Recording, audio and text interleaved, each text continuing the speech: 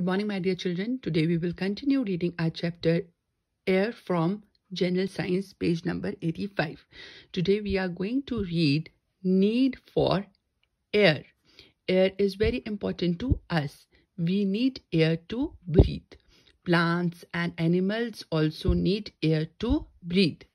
Moving air dries clothes. So we need air to dry our clothes. Moving air also moves windmills.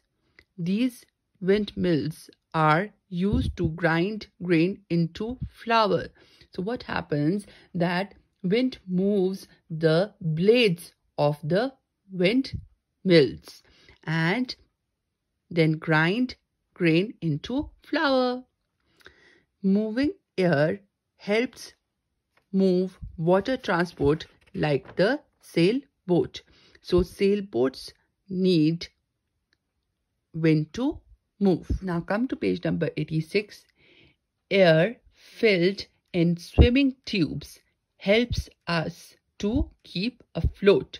So we have to fill air in swimming tubes and it helps us to keep afloat.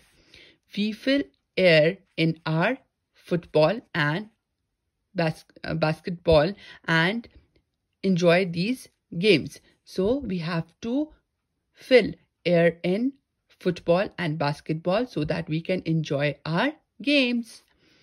Air filled in the tires of bicycles, cars, etc. helps them to move. So we have to fill our tires of bicycles, car, buses, etc. so that they can move. Air is also needed for burning. So we need air for burning too. Now there is one more activity which you will do at home. There is one activity which you will do at home. With the help of an adult, fix a candle on a table and light it. Now cover it with an inverted glass tumbler. What do you observe? A lit candle? Lit candle covered with a glass jar. A candle goes out after some time. So this activity shows that we need air to burn things.